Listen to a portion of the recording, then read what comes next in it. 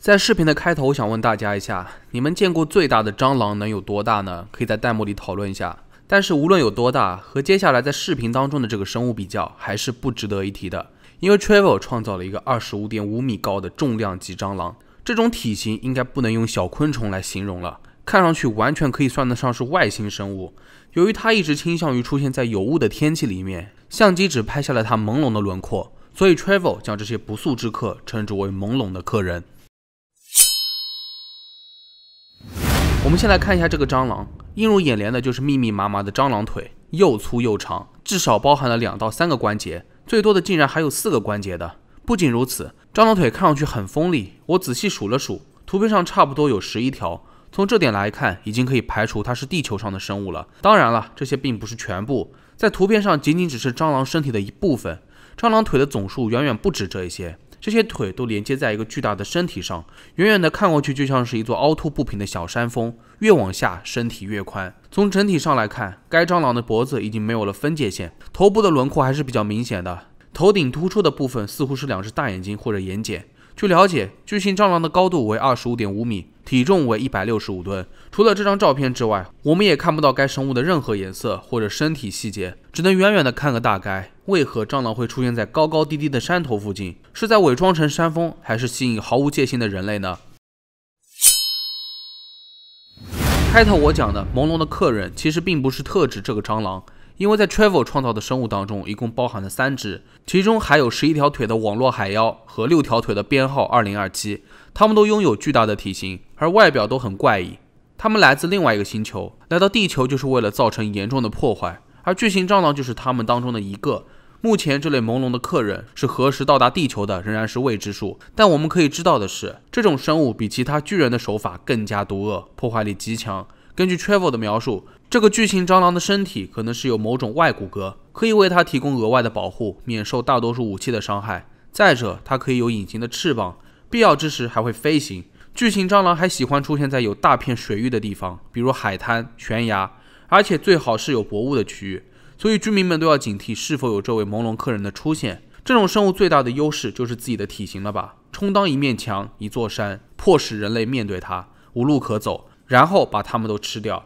它还喜欢四处游荡，尤其是各种大型岩石的区域，一路上它就会消灭不值得的人类，通通都会吃光它们。但是它也是有一些缺点的，比如因为它体型巨大，形状比较奇怪，相对而言腿就会比较短，所以移动起来速度相对缓慢。但有隐形翅膀的话，这个问题也就迎刃而解。不过也不要小看这些看似杂乱无章的蟑螂腿，这是它最重要的武器。实际上锋利的就像是一把刺刀，可以轻松穿过人类的身体或者汽车，然后它会把尸体从一条腿换到另外一条腿，直到送到嘴巴里面吃掉。有意思的是，由于视觉上的相似性，巨型蟑螂经常和一个叫做格瑞菲尔德的生物进行比较。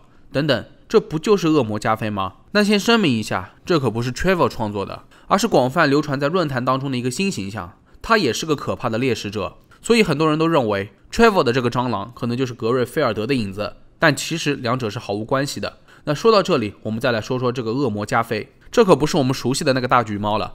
小时候动画片里面的加菲喜欢吃千层面、披萨等美食，和主人乔恩的感情深厚。后来乔恩还养了一条名叫欧迪的狗狗，一开始出于嫉妒，加菲并不喜欢它，但是不打不相识，他并没有被嫉妒蒙蔽了双眼，于是和傻狗反而成为了好朋友。然而恶魔版的加菲却成为了一个可怕的疯子，他残忍无情，变态贪婪，是个十足的虐待狂。格瑞菲尔德拥有超人的力量，还可以长出锋利的獠牙和爪子，看上去就像是只畸形的蟑螂。当他再问乔恩索要千层面的时候，格瑞菲尔德就会用自己的爪子提起他，好像是在威胁。有的时候格瑞菲尔德还会变成蜘蛛、蛇、昆虫等恐怖的形象，乔恩就连躲在电视机后面的时候也无法摆脱他。格瑞菲尔德还会提醒他，我能闻到你的味道，想想真是令人毛骨悚然。但是格瑞菲尔德的爱好并不多，无非就是吃千层面和杀人。他变得不再关心任何人，包括自己的主人乔恩了。他还会经常嘲笑和折磨他，每看到他恐惧痛苦的样子，就会产生一种变态的快感。在杀死狗狗欧迪之前，格瑞菲尔德还要冷冰冰地告诉他，其实自己从来都没有真正的喜欢过他。更过分的是，就连乔恩的女友也都没有放过。格瑞菲尔德轻描淡写地说，自己这么做只是为了报复乔恩。其实格瑞菲尔德之所以这样，是对乔恩表现出了扭曲的控制欲。他嘴上说要保护乔恩的安全，实际上是想把它囚禁在自己的手心里吧。没想到加菲猫竟然也成为了令人震惊的反派角色。我在网上搜了一下资料，这一切似乎还是源于2013年。在2013年的10月22日，艺术家 Double Baby 发布了一幅漫画，其中加菲猫吃掉了主人乔恩的房子。2018年的9月18日，恐怖艺术家威廉伯克在 Instagram 上面发布了一张加菲猫的黑白画。这幅画将加菲猫描绘成了一只怪物，手里握着主人乔恩。该帖子广受好评。随着第一幅画成功后，威廉又创作了更多以格瑞菲尔德为主的作品，反响都很好，被疯狂转载。这些作品的出现也大大充实了加菲猫的恶魔形象。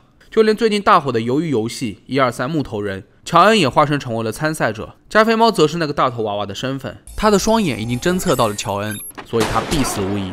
其实一开始还觉得25米的蟑螂已经足够吓人了，没想到也还好，毕竟照片上面只是远远的看了个轮廓。每个人都有自己害怕的东西，其实说到底，蟑螂也只不过是一种昆虫，但道理也都懂。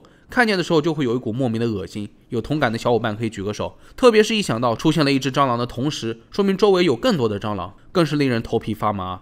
也是我们对于蟑螂这个词语早就有了固定的印象，代表了脏乱差。不过这么巨型的蟑螂如果真的出现了，追着你跑都有种窒息的感觉，咱们还是看看图片就可以了，不要去脑补。那咱们再说回恶魔加菲格瑞菲尔德，虽然后期的恐怖改编反响特别的好，但是加菲猫本尊还是不可动摇的经典。想问一下00后、10后的朋友们，都看过这部高龄动画片加菲猫吗？没看过的也起码都见过这只肥猫吧。话说变种形象也属实把我吓了一跳，这只恶魔加菲也真的是太瘆人了，加上昆虫的肢体非常的猎奇，但是又忍不住想让人多看一眼。不得不说，恐怖又精彩的漫画也是十分吸引人的，只不过是因为猎奇，而不是因为它好看。那好了，本期视频到这里就结束了。如果你们觉得本期视频做的还不错的话，也别忘了点赞、收藏、加关注。